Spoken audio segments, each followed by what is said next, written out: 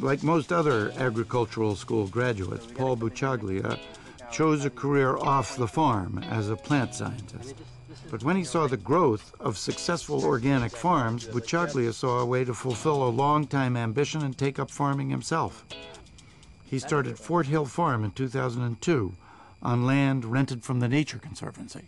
I started this farm on my life savings, and I blew it all in 3 months. And then I started maxing out credit cards, and then I asked my father for some money, and that's how I financed the farm. The reception that we've had is phenomenal. I've never advertised, and every year I've sold out our CSA program. That kind of commitment to the farm allows us to grow the wide range of crops we do. We grow 40, 50 different kinds of crops here. Farming, as small-scale farmers practice it now, is very entrepreneurial.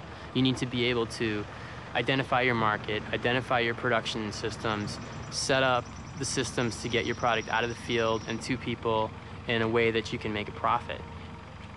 We could have dozens of farms like this in this state because we've got an interested population. There's a lot of demand for this. Local produce in general, organic in particular. And that's the beauty of Connecticut, where you've got local markets very close to good farmland. There's land in this state that we can use for development, but there's really just incredibly valuable pieces of agricultural land that we need to preserve. And if we don't do that, there will be no farming for the future because there's no place to do it on.